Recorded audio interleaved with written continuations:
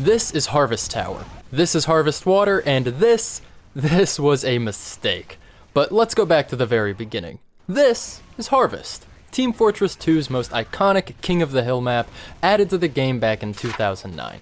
It's so chaotic and wild, everybody loves Harvest. But fast forward to 2022, and I got greedy. I wanted more. More thrill, more chaos, more bloodshed. But I don't know how to make maps. I needed to find a professional who could indulge my sick fantasies. Enter Urk. Now you may already know this gentleman from his work on Rumford, Soul Mill, Corruption, Carousel, or even that one time he added working fire extinguishers to Turbine. Suffice to say, he was the perfect man for the job, so I gave him 3 different prompts for small tweaks I wanted made to the beloved map Harvest. 1. Replace the point with the tower from Hightower. 2. Flood the whole map up to the ceilings. And 3. Make the center building spin.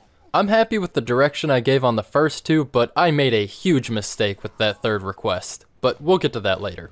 Once he sent me all the finished maps, I set them up on my TF2 server Grouchland, invited you guys to come join me, and on that day, Harvest Havoc officially began.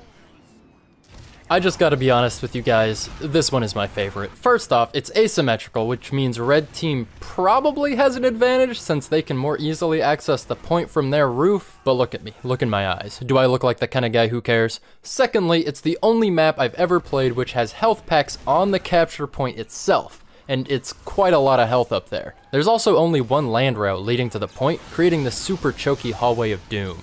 The high ground, the choke, the health packs, it all makes the point very defendable from the ground.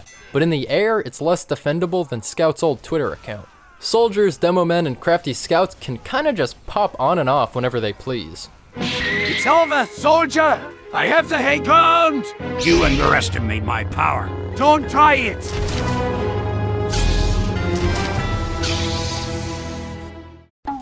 A single air blast from a pyro can also knock off several enemies at a time, making the whole capture area feel like a pugil joust.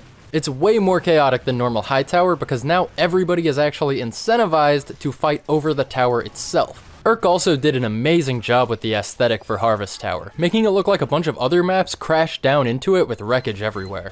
I give Harvest Tower an A, which stands for because that's what you're going to be hearing every 5 seconds on this map. 15 seconds. That's how long it takes for every class in the game to begin drowning in water. After that, you take 5 damage per second until you either go up for air or drown completely.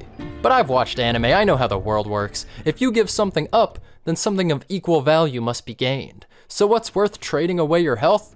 Well, the ability to completely delete gravity from your character. That's right, in water you can reposition yourself anywhere, so aside from that whole drowning to death thing, you're basically just flying, meaning that enemies can come at you from any direction so you have to constantly be on guard, but you can approach them in crazy new ways too, and soldier mains can no longer just mindlessly shoot at people's feet to kill them. What? It's just not worth it anymore. Demo men's pills also don't work underwater either, but Scout's speed increase helps him swim faster, which makes the babyface blaster absolutely ridiculous. Oh, and apparently engineers' buildings are made with Flex Seal because they're completely waterproof. And pyro? Don't even get me started on the pyro. People don't catch on fire underwater, which you would think makes pyro completely useless on this kind of map, except for this one weapon called the Neon Annihilator, which does triple damage critical hits to wet enemies.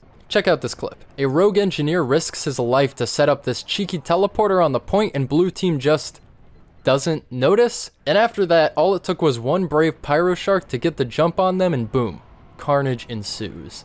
But let's talk about the map itself. Due to how water works in Team Fortress 2, there's no way to have different water levels at different parts of the map. It's just one big water block. What does this mean for Harvest Water? Well, it means that the spawns are completely flooded. So if you're AFK, you won't be AFK for long because you'll be dead. Urk also decided to have those harvest hay bales float, creating these small islands players can flock to and shoot down into the water. A worse mapper would have left them on the ground, but a better mapper would have turned them soggy, somehow. Despite this massive oversight, I will still give Harvest Water an A for because hubba hubba, have you seen Heavy Swim animation? Okay, you guys saw this one in the intro. I mean, what do I have to say for myself? This is just a monstrosity. Here's one little factoid I did not know before playing this map. Apparently, quickly moving objects in TF2 damage players. Quite a lot, actually. And that brings me to the biggest mistake I made during this whole project. I never actually told Urk how fast the building should spin. What I wanted was about 20% of the speed that I got. I mean, look at this thing. It looks like it's about to take off. 2, 1, and liftoff. In my head, this was going to be the more normal map of the bunch, like a palate cleanser between the other two crazy maps, but it ended up blowing those two out of the water with its insanity. This was supposed to be a funhouse, but instead it's a death trap. Half the kill feed is from the environment. I mean, just look at this poor huntsman sniper trying to land shots on the point. I mean, come on. He's just praying arrows will make it through somehow, but they just never do. But it gets worse. The giant rotating barn doesn't destroy engineer buildings, meaning that sentry guns built in this sweet spot basically have flashing armor, making them very difficult to kill, but also giving them sightlines to both the point and the house area at regular intervals.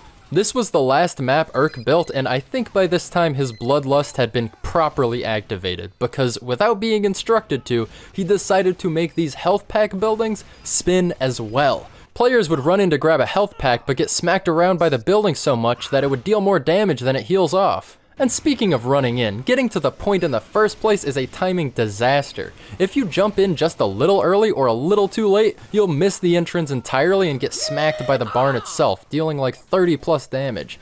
It's especially difficult for heavies to get in, but once they do, it is a problem for the enemy team because your aim rotates with the building. So while everyone else is doing intense calculations to try and land a single shot on the point, whoever is on the point can just set their crosshair right on the exit and lay down the law across the entire radius of the map.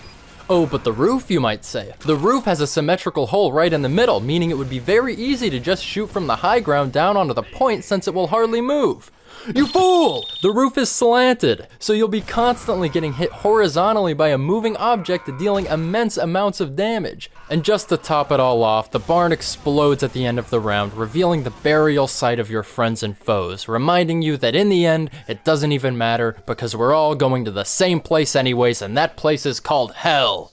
I give Harvest with a Twist an A++ because everybody loved it.